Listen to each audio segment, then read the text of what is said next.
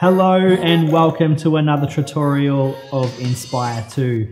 I'm Radar, this is Harpy TV. In a previous episode I showed you how to link one controller to your Inspire 2 to control the flight. In this episode I'm going to take you through steps in how to link two controllers to the drone to then operate the camera system. Let's get straight into it. So go to your master controller. You want to set that up first and make sure that you have the right authorization code set up and that it's in master and it's connected to your drone. Once that's done, go into your second controller. This is the slave controller. You want to go up to the top icon where it's a little controller. Once you're in there, the most important thing is to make sure that slave is selected. If it's on master, you can't get to the next step. Select slave, then we want to hit search for master controller. We hit that and it goes through a little scanning process trying to find the controller.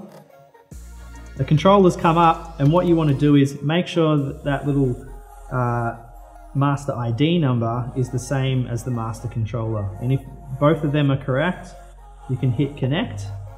And when you put in your little authorization code that you did in your master, which is 1, 2, 3, 4, 5, 6, hit done, it'll say connect. It'll go through its little linking process and a little chime. There it is.